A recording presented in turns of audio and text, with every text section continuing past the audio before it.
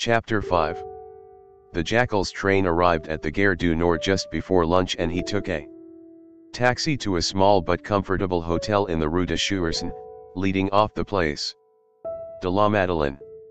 While it was not a hotel in the same class as the d'Angleterre of Copenhagen or the Amigo of Brussels, he had reasons for wishing to seek a more modest and less known place to stay while in Paris.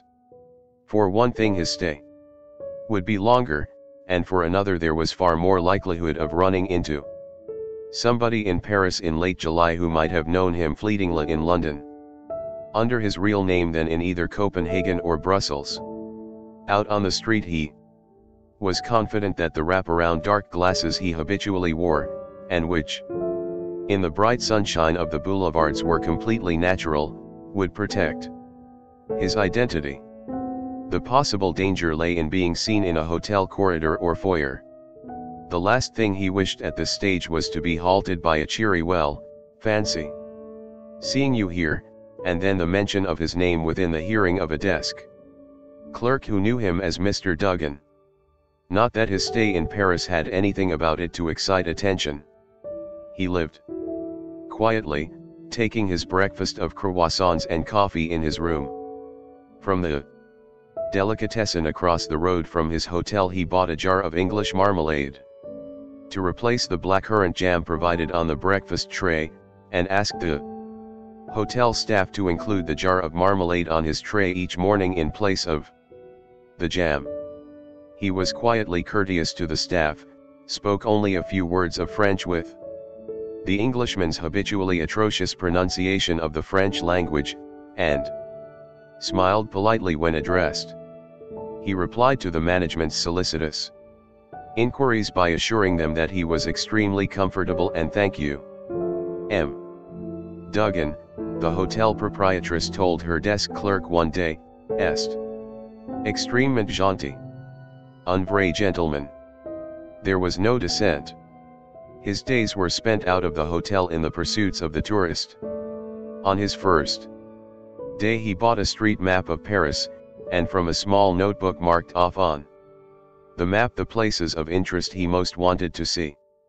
These he visited and studied with remarkable devotion, even bearing in mind the architectural beauty of some of them or the historical associations of the others. He spent 3 days roaming round the Arc de Triomphe or sitting on the terrace of the Café de l'Élysée scanning the monument and the rooftops of the great buildings that surround the Place de l'Étoile. Anyone who had followed him in those days, and no one did, would have been surprised that even the architecture of the brilliant M. Haussmann should have attracted so devoted an admirer. Certainly no watcher could have divined that the quiet and elegant English tourist stirring his coffee and gazing at the buildings for so many hours was mentally working out angles of fire, distances from the upper stories to the eternal flame flickering beneath the arc, and the chances of a man escaping down a rear fire escape unnoticed into the milling crowds. After 3 days he left the Étoile and visited the ossuary of the martyrs of the French resistance at Mont Valérien. Here he arrived with a bouquet of flowers, and a guide, touched by the gesture of the Englishman to the guide's one-time fellow resistance, gave him an exhaustive tour of the shrine and a running commentary. He was hardly to perceive that the visitor's eyes kept straying away from the entrance to the ossuary towards the high walls of the prison which cut off all direct vision into the courtyard from the roofs of the surrounding buildings. After 2 hours he left with a polite thank you and a generous but not extravagant pourboire. He also visited the Place des Invalides, dominated on its southern side by the Hôtel des Invalides, home of Napoleon's tomb and shrine to the glories of the French army. The western side of the enormous square, formed by the Rue Fabert, interested him most, and he sat for a morning at the corner café where the Rue Fabert adjoins the tiny triangular Place de Santiago du Chile.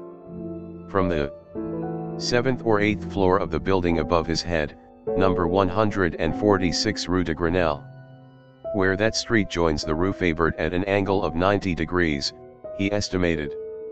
A gunman would be able to dominate the front gardens of the Invalides, the entrance to the inner courtyard, most of the Place des Invalides, and 2 or 3 streets. A good place for a last stand, but not for an assassination. For one thing, the distance from the upper windows to the gravelled path leading from the Invalides' Palace to where cars would be drawn up at the base of the steps between the two tanks was over 200 meters. For another, the view downwards from the windows of number 146 would be partly obscured by the topmost branches of the dense lime trees growing in the Place de Santiago, and from which the pigeons dropped their off-white tributes onto the shoulders of the uncomplaining statue of Vauban. Regretfully, he paid for his Vitel-Menthe and left. A day was spent in the precincts of Notre Dame Cathedral. Here, amid the rabbit warren of the Lie de la site, were back stairways, alleys, and passageways. But the distance from the entrance to the cathedral to the parked cars at the foot of the steps was only a few meters, and the rooftops of the Place du Parvis were too far away, while those of the tiny abutting square Charlemagne were too close and easy for security forces to infest with watchers. His last visit was to the square at the southern end of the Rue de Rennes. He arrived on July 28. Once called the Place de Rennes, the square had been renamed Place du 18 Juin 1940 when the Gaullists took power in the city hall. The jackal's eyes strayed to the shining new nameplate on the wall of the building and remained there. Something of what he had read the previous month returned to him.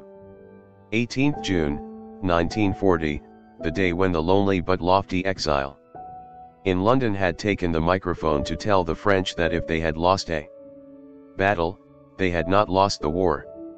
There was something about this square, with the crouching bulk of the Gare Montparnasse on its southern side, full of memories for the Parisians of the war generation, that caused the assassin to stop. Slowly he surveyed the expanse of tarmac, crisscrossed now by a maelstrom of traffic pounding down the Boulevard de Montparnasse and joined by other streams from the Rue d'Odessa and the Rue de Rennes. He looked round at the tall, narrow-fronted buildings on each side of the Rue de Rennes that also overlooked the square.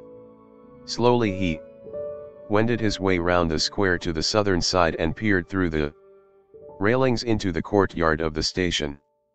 It was abuzz with cars and taxis, bringing or taking away tens of thousands of commuter passengers a day, one of the great mainline stations of Paris. By that winter it would become a silent hulk, brooding on the events, human and historical, that had taken place in its stately, smoky shadow. The station was destined for demolition. The jackal turned with his back to the railings and looked down the traffic artery of the Rue de Rennes. He was facing the Place du 18 Juin 1940. Convinced that this was the place the President of France would come, one last time, on the appointed day. The other places he had examined during the past week were possibles, this one, he felt sure, was the certainty. Within a short time, there would be no more Gare Montparnasse, the columns that had looked down on so much would be smelted for suburban fences, and the forecourt that had seen Berlin humiliated and Paris preserved would be just another executive's cafeteria. But before that happened, he, the man with the kepi and 2 gold stars, would come once again. But in the meantime the distance from the top floor of the corner house on the western side of the Rue de Rennes and the center of the forecourt was about 130 meters. The jackal took in the landscape facing him with a practiced eye. Both corner houses on the Rue de Rennes where it debouched into the square were obvious choices. The first 3 houses up the Rue de Rennes were possibles, presenting a narrow firing angle into the forecourt. Beyond them the angle became too narrow. Similarly, the first 3 houses that fronted the Boulevard de Montparnasse running straight through the square east to west were possibilities. Beyond them the angles became too narrow again, and the distances too great. There were no other buildings that dominated the forecourt that were not too far away, other than the station building itself. But this would be out of bounds, its upper office windows overlooking the forecourt crawling with security men. The jackal decided to study the three corner houses on the western side of the Rue de Rennes first, and sauntered over to a cafe on the corner at the eastern side, the Café de Chesne. Here he sat on the terrace a few feet from the roaring traffic, ordered a coffee, and stared at the houses across the street. He stayed for 3 hours. Later he lunched at the Hungcy Brasserie Alsacienne on the far side, and studied the eastern facades. For the afternoon he sauntered up and down, looking at closer quarters into the front doors of the blocks of apartments he had picked out as possibles. He moved on eventually to the houses that fronted the Boulevard de Montparnasse itself, but here the buildings were offices, newer and more briskly busy. The next day he was back again, sauntering past the facades, crossing the road, to sit on a pavement bench under the trees and toying with a newspaper while he studied the upper floors. 5 or 6 floors of stone facade, topped by a parapet. Then the steeply sloping black-tiled roofs containing the attics, pierced by mansarde windows, once the quarters of the servants, now the homes of the poorer pensionnaires. The roofs, and possibly the mansardes themselves would certainly be watched on the day. There might even be watchers on the roofs, crouching among the chimney stacks, their field glasses on the opposite windows and roofs. But the topmost floor below the attics would be high enough, provided one could sit well back into the darkness of the room not to be visible from across the street. The open window in the sweltering heat of a Paris summer would be natural enough. But the further back one sat inside the room, the narrower would be the angle of fire sideways down into the forecourt of the station. For this reason the jackal ruled out the third house into the Rue de Rennes on each side of the street. The angle would be too narrow. That left him 4 houses to choose from. As the time of day he expected to fire would be the mid-afternoon, with the sun moving towards the west, but still high enough in the sky to shine over the top of the station roof into the windows of the houses on the east side of the street. He eventually chose those 2 on the west side.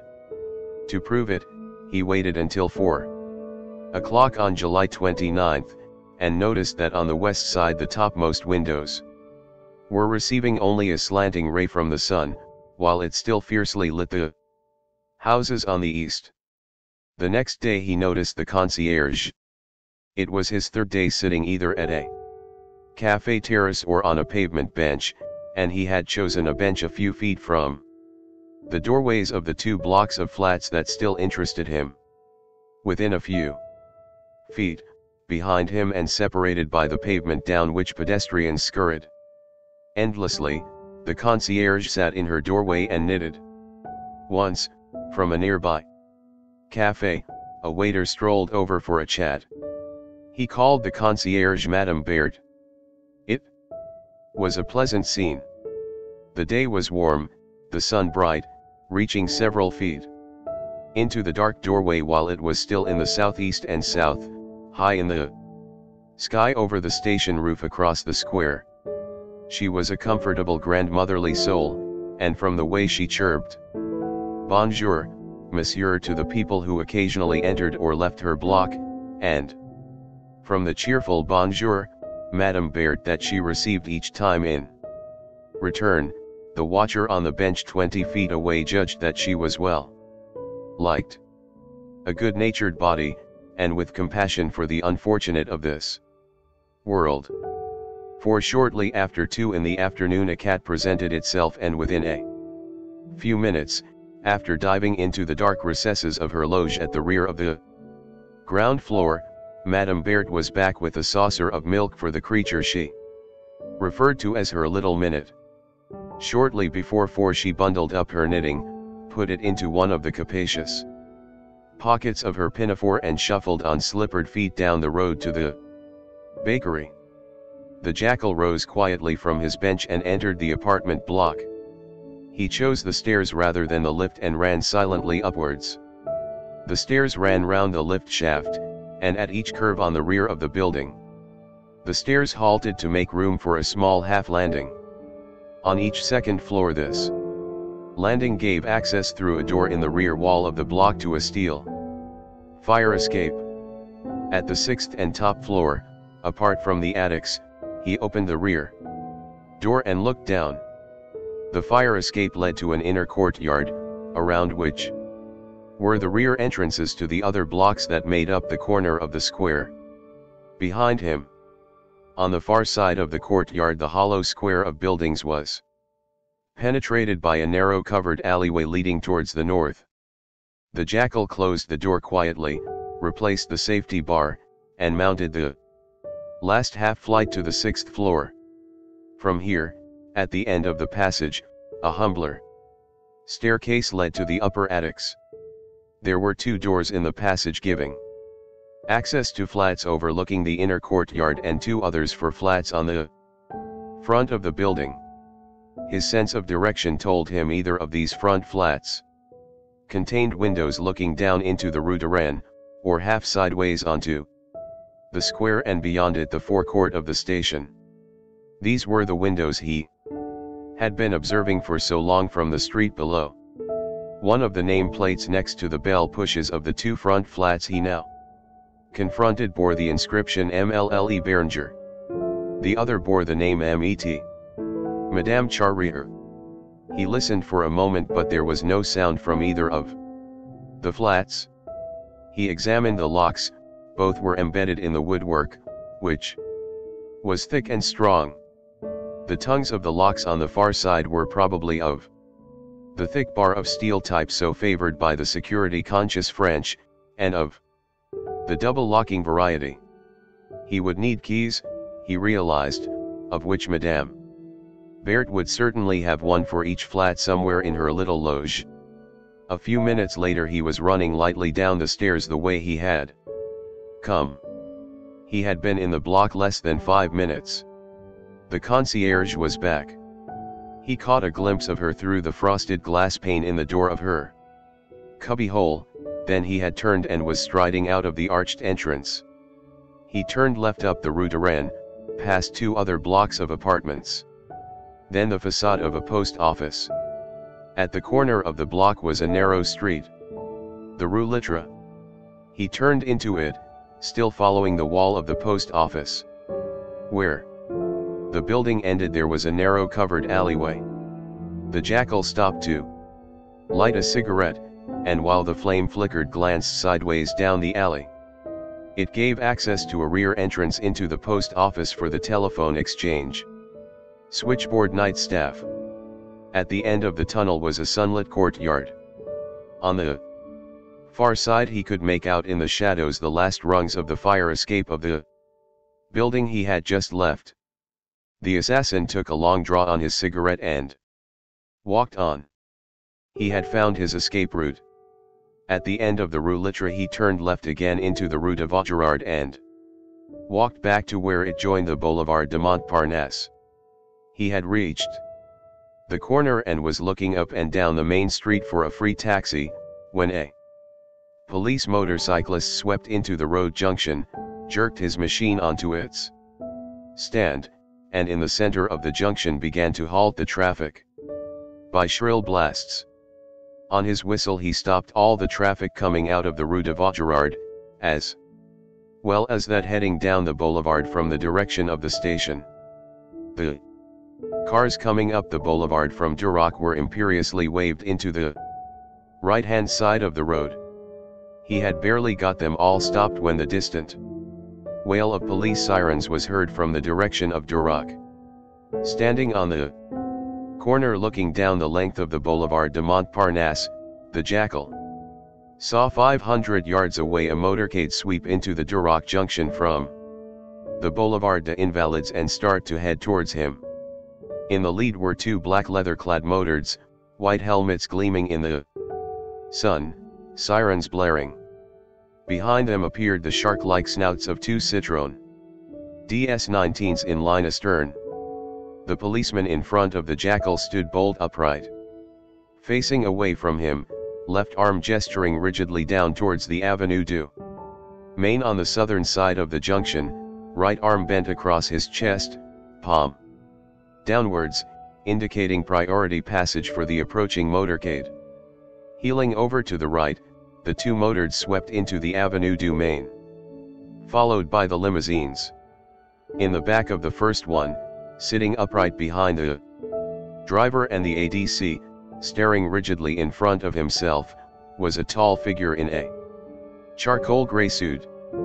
The jackal had a fleeting glimpse of the uptilted head and the unmistakable nose before the convoy was gone. "The next time I see your face," he silently told the departed image, "it will be in closer focus through a telescopic sight." Then he found a taxi and was taken back to his hotel.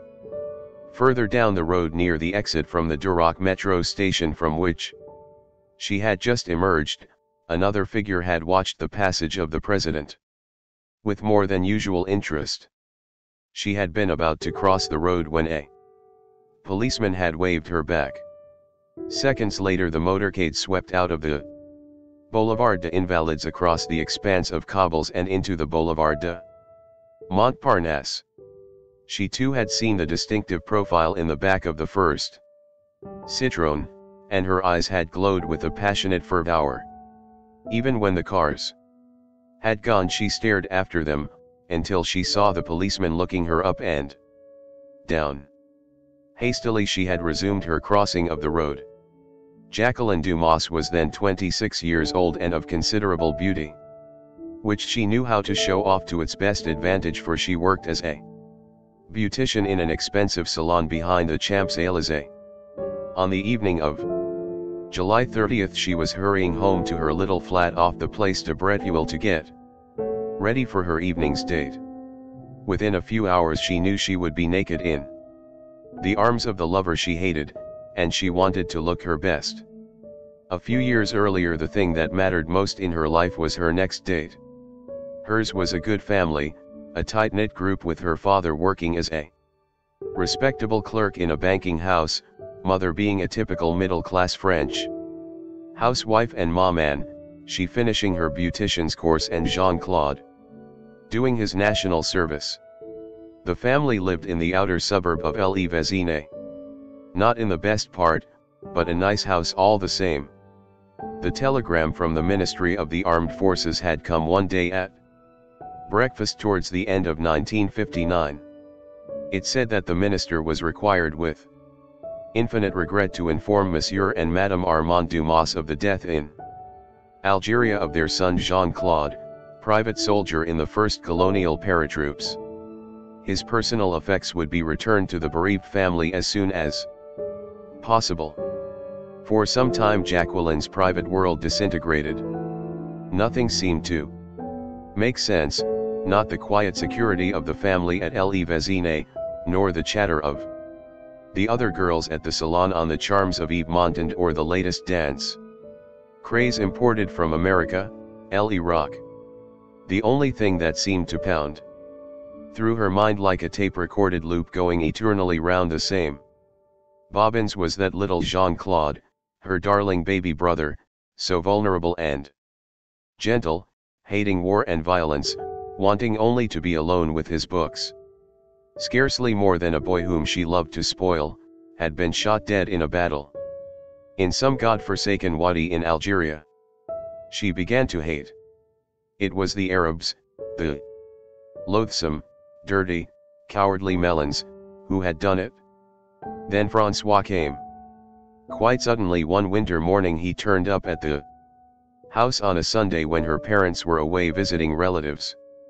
It was December, there was snow in the avenue and crusted onto the garden path. Other people were pale and pinched, and François looked tanned and fit. He asked if he could speak to Mademoiselle Jacqueline. She said, "C'est moi-même." And what did he want? He replied he commanded the platoon in which one Jean-Claude Dumas, private soldier, had been killed, and he bore a letter. She asked him in. The letter had been written some weeks before Jean-Claude died, and he had kept it in his inside pocket during the patrol in the Jebel looking for a band of Felaga who had wiped out a settler family. They had not found the guerrillas, but had run into a battalion of the ALN, the trained troops of the Algerian National Movement, the FLN. There had been a bitter skirmish in the half-light of dawn and Jean-Claude had taken a bullet through the lungs. He gave the letter to the platoon commander before he died. Jacqueline read the letter and cried a little. It said nothing of the last weeks. Just chatter about the barracks at Constantine, the assault courses and the discipline. The rest she learned from Francois, the pull back through the scrub. For 4 miles while the outflanking ALN closed in, the repeated calls on the radio for air support, and at 8 o'clock the arrival of the fighter bombers with their screaming engines and thundering rockets. And how her brother, who had volunteered for one of the toughest regiments to prove he was a man, had died. Like one, coughing blood over the knees of a corporal in the lee of a rock. Francois had been very gentle with her. As a man he was hard as the earth of the colonial province in whose 4 years of war he had been forged as a professional soldier. But he was very gentle with the sister of one of his platoon. She liked him for that and accepted his offer to dine in Paris. Besides, she feared her parents would return and surprise them. She did not want them to hear how Jean-Claude had died, for both had managed to numb themselves to the loss in the intervening 2 months and somehow carry on as usual. Over dinner she swore the lieutenant to silence and he agreed. But for her the curiosity became insatiable, to know about the Algerian War. What really happened, what it really stood for, what the politicians were really playing at. General de Gaulle had come to the presidency from the premiership the previous January, swept into the Élysée on a tide of patriotic fervour as the man who would finish the war and still keep Algeria French. It was from Francois that she first heard the man her father adored referred to as a traitor to France. They spent Francois leave together, she meeting him every evening after work in the salon to which she had gone in January 1960 from the training school. He told her of the betrayal of the French army, of the Paris government's secret negotiations with the imprisoned Ahmed Ben Bella, leader of the FLN, and of the pending handover of Algeria to the Melons. He had returned to his war in the second half of January and she had snatched a brief time alone with him when he managed to get a week's leave in August in Marseilles. She had waited for him, building him in her private thoughts into the symbol of all that was good and clean and manly in French young manhood. She had waited throughout the autumn and winter of 1960, with his picture on her bedside table throughout the day and evening, pushed down her night dress and clasped to her belly while she slept. In his last leave in the spring of 1961 he had come again to Paris, and when they walked down the boulevards, he in uniform, she in her prettiest dress, she thought he was the strongest, broadest, handsomest man in the city. One of the other girls at work had seen them, and the next day the salon was abuzz with news of Jackie's beautiful para. She was not there, she had taken her annual holiday to be with him all the time. Francois was excited. There was something in the wind. The news of the talks with the FLN was public knowledge. The army, the real army, would not stand for it much longer, he promised.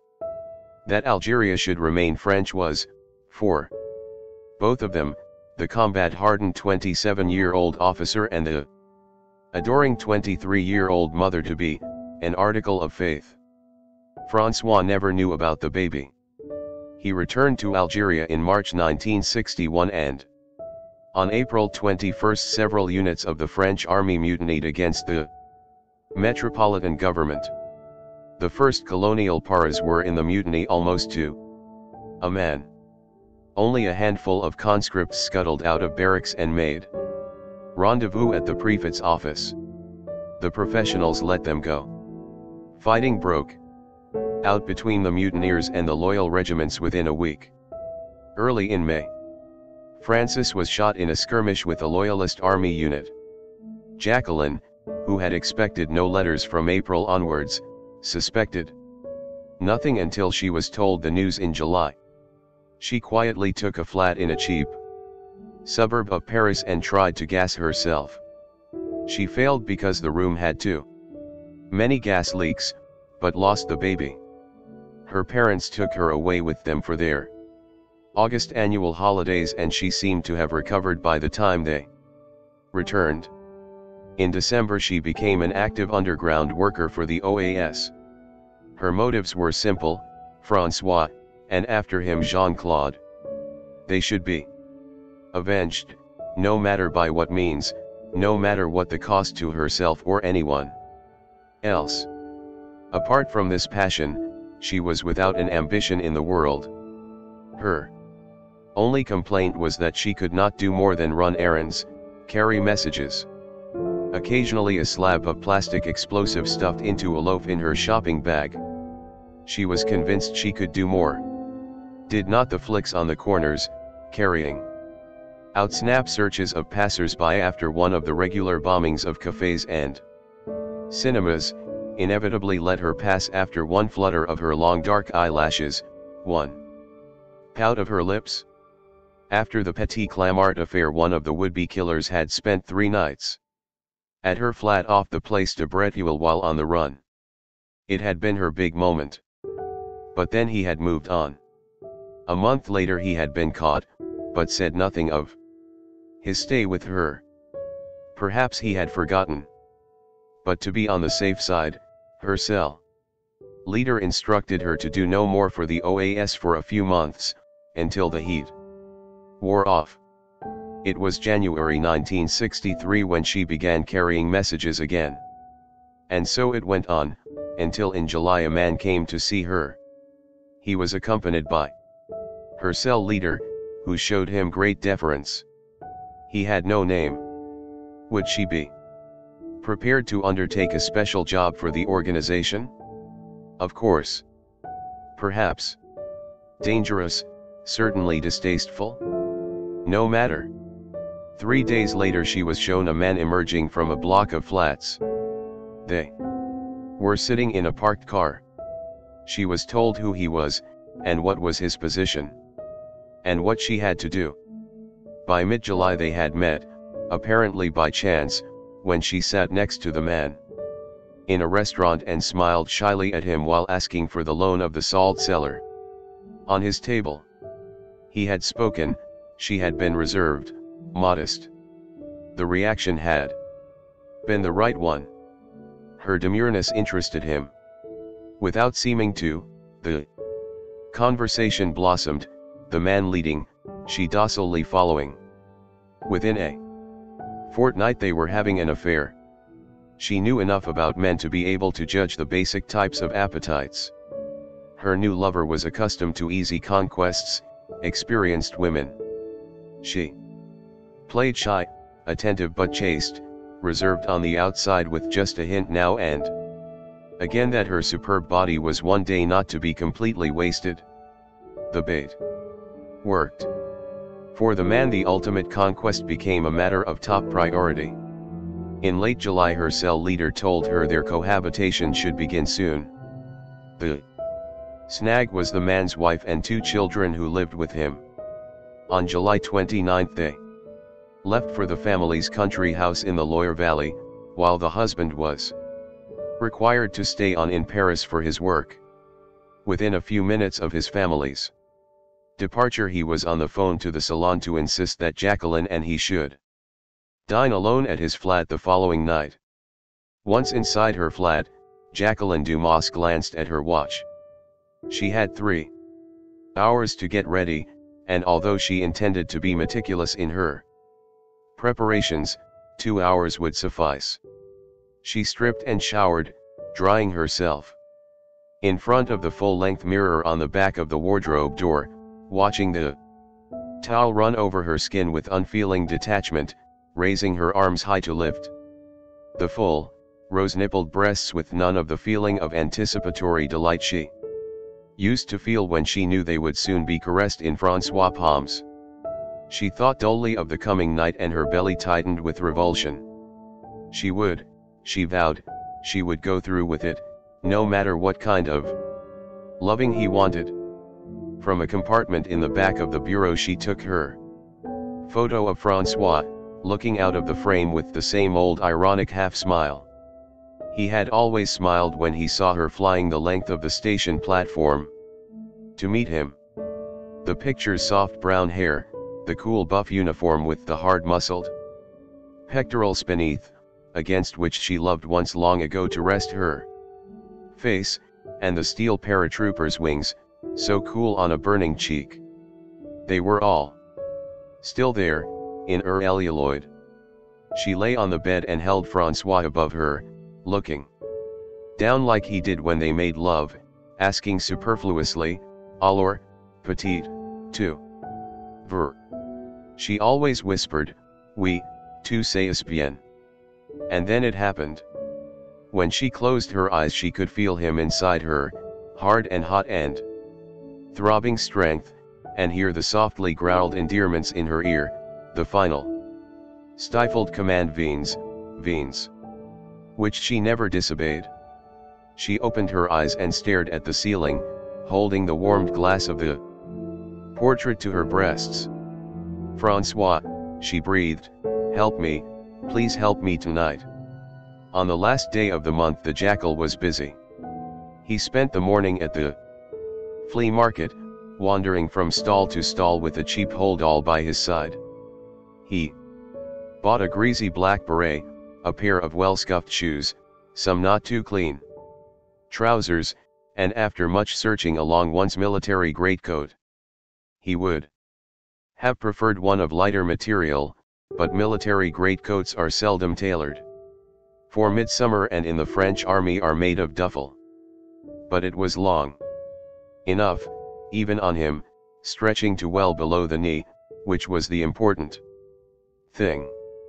As he was on his way out, his eye was caught by a stall full of medals, mostly stained with age.